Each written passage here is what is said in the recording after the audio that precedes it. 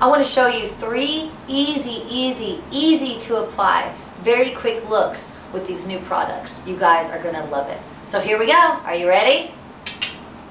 Okay, first thing we're going to do, this is the Intrigue Shadow Quad. Okay, we've got a gold, a medium mauve pink, a little bit of a berry, and then a dark shimmery berry. Before we go into any applying of the eyeshadows, prep the eyes. I love concealer and foundation. Over top, pale blush is my favorite. It's really going to give the color some pop. Long wear, and if you have oily eyelids, this helps kind of keep creasing at bay, if you will. So, go ahead, prep and prime the eyes. And the first color we're going to start with is the gold. I'm going to do a foreshadow glamour eye. After that, we'll get into a foreshadow smoky eye. So, we're going to apply the gold all over the lid, all over her tear duct, right into her brow bone. Really making sure to blend well. You can use the crease brush for this, the eye buffer, or the eye blending brush. Keep in mind when you're playing with the eyeshadows, you don't have to use all 4 colors. You can incorporate other colors with the shadows. You can incorporate some iris or sweet plum as an intensifier instead of the darker berry tone with shimmer.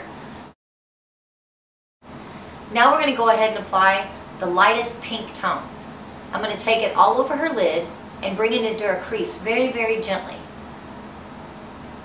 Again, now I'm using the placement brush because I want the color to pop out of this world. Make sure to blend really well. Don't worry about the drop shadow on her cheek. We'll take care of that at the end. You guys all know that trick by now. The second half of the outer corner of her eye, now I'm going to apply the second darkest pink, okay? We're going to take that and apply it on the outer corners. Again, almost layering in the back half of what we did on the lightest pink. So pull it out a little bit and then just spread it right up and blend right into the crease, really gently. Okay, now for the darkest, more shimmery maroon tone. Very beautiful. I'm going to take that on the very outer corner of her eyes. And again, blend it halfway into the crease. This really gives an intense look, if you will. Much more dramatic. Keep the other 2 tones on for a daytime kind of playful look. When you want to get a little bit dramatic, really incorporate that that dark pink right in there. And for using underneath the lid, on the bottom lashes, it's your choice. Do you feel like wearing a turtleneck or a V-neck today? It totally depends on how you feel. Just know, if you bring liner or shadow from the outer corner all the way in, you're getting a more dramatic look, or even elongating the eyes. Keeping it clean underneath is going to give you more of a classic look. Whoops. The next product that we're going to use is my favorite. Drum roll. New gel liner. You should be so excited, ladies, because I cannot tell you how excited I am that we just brought this product on board. We have it in Tempting Teal and Jet Black. Do not be nervous with this product. Do not be scared. Do not be intimidated. You rule the product. You are stronger than the product. Here's the thing. If you're worried about application, don't. This is going to be the easiest way to apply liner from here on out. If you're worried that you may or may not have had good or bad skills applying liquid liner, this is going to make your life a breeze. Anyone can apply gel liner. My best suggestions: you want to use an angle brush.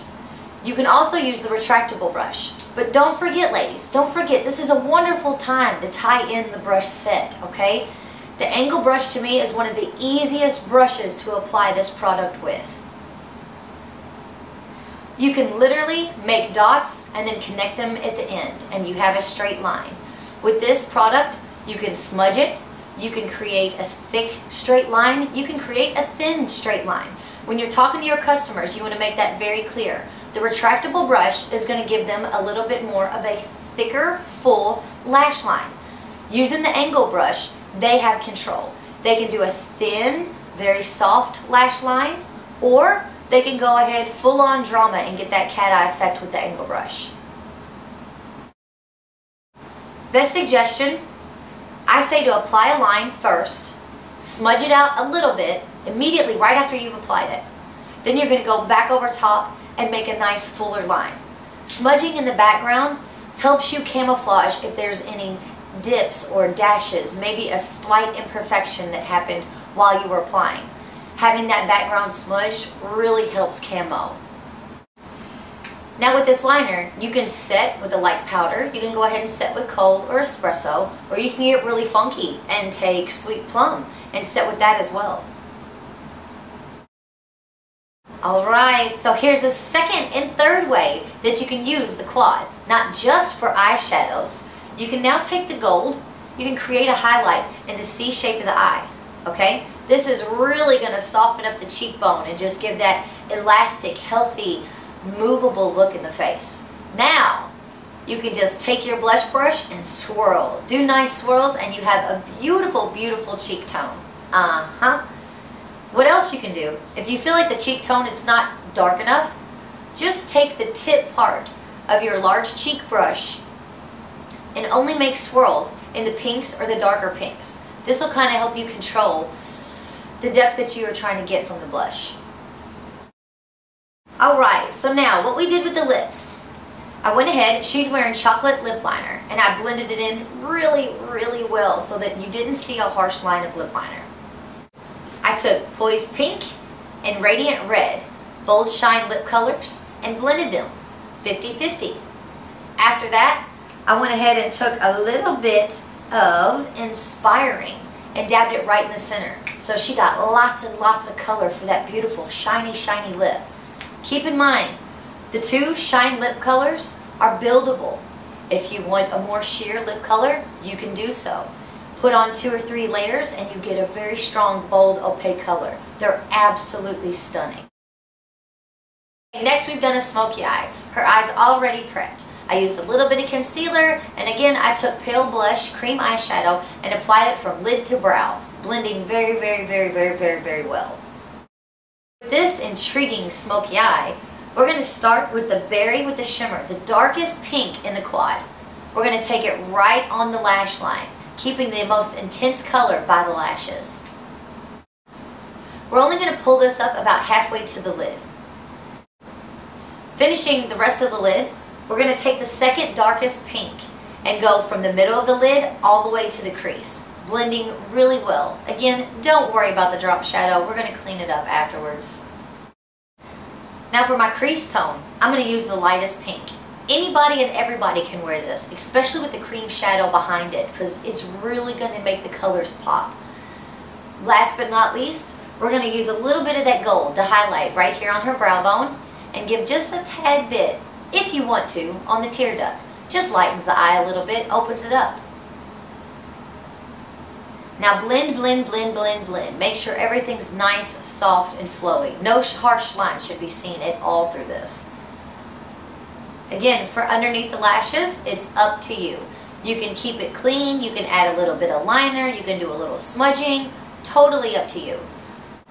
Alright, this time what we did with the top liner, we're giving her more of a glamour eye, if you will. So, I'm going to almost lay my angle brush down on the outer corner to make that wedge and gently pull it through to the tear duct.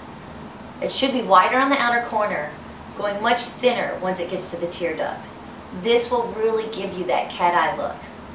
And no worries, if you have mess ups, any kind of dashes, at the end you can clean it up with a concealer or a foundation and a sponge. Just tighten it up and make it as sharp as you like. Once you're done, set with a light powder. My best suggestion is cold or espresso. We're going to use the quad again for blush. This time, instead of making a swirl, I'm really going to concentrate on the last 3 pinks to give it more of a deep berry type cheek color. She already had a beautiful stain on her lip, so what I decided to do was work with the stain she had. She loved the lip color, so let's let her keep it. Again, I took a little bit of Possibilities and just dabbed right in the center, just to give a nice, simple, beautiful shine. Mwah! Beautiful. Now here's my favorite, dun dun dun, Tempting Teal. This is an amazing, amazing, amazing color. Some of you may look and say, well, that's not age appropriate for me. Wrong answer. 110% it is. You all know the golden rules. As long as the colors go, they will roll. Just make sure you're using tones that are going to look good with the teal liner. Example of a color that's not going to look good. Copper glow and teal liner. That is not going to be the most beautiful eye. So, if you're going to use blue, use something that complements it. Whether it's purples, greens, other blues, or even pinks. That's going to be your best bet. What she has done is she actually used granite all over her lid, a tad bit of hazelnut in her crease, keeping most of the drama on the lid. What I'm going to do now, I'm going to take Tempting Teal Liner and apply a very, very wide line on her lid. And I'm going to smudge it out. And I'm going to do this twice to give me a nice, bold teal look right on her line. Keep in mind, ladies, this can also be a waterproof cream shadow as well. You really want to blend it out very, very well with the crease brush. But yes, you can wear this underneath several of our eye colors. Not only will it change some of the eyeshadow colors and make them pop, it's going to have long wear like you would not believe. Azure is a beautiful, beautiful color to wear over Tempting Teal. I just did a tip this past week. A young lady, Keegan Brown, placed lime all over her lid and used peacock blue in the back. It was absolutely gorgeous. She just did a little bit of peacock blue on her outer corners and wrapped it gently, gently, gently on that back end of her crease. Not even her entire crease. So what I'm doing now, I've put Tempting Teal on, I've smudged it out, I'm now going back with jet black and doing a fine line very close to her lash line. This is going to give her that creative edge, but also calm it down to look more realistic to walk out and wear if you're worried about wearing teal liner alone. Just know you could go over top it with a deep brown and smudge it as well. I love the jet black look. It's very sleek, a little creative, and really super fun. You can use teal liner on your bottom lashes and smudge it out as well. I like to do that and then add a tad bit of jet black in the back corner, smudge that, and you have a great, hot, foxy fine eye.